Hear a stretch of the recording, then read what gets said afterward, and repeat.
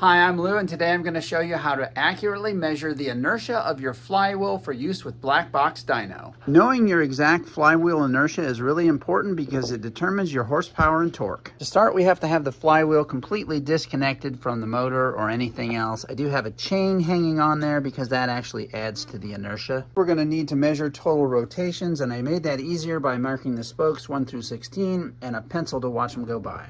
We're going to be doing 5 and 10 pound weight drop tests, and the weight is tied on a string over a pulley all the way down and wrapped around the flywheel right there. I've set up the camera to record wheel rotation here, and we'll know when the weight hits here. Go.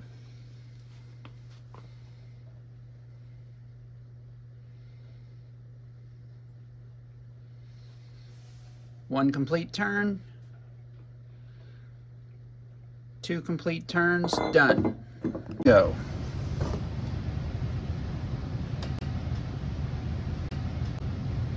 One rotation, 2 rotations, done. I won't take time to show it here, but I ran both weights several times and averaged the results. We'll need the radius from the center of this axle out to this pole point in feet. Mine was 0.257 feet, which amounts to about a 6-inch diameter.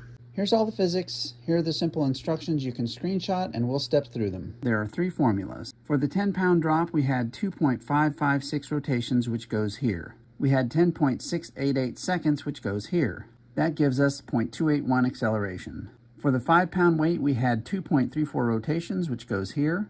We had 14.987 seconds, which goes here. That gives us 0.131 acceleration.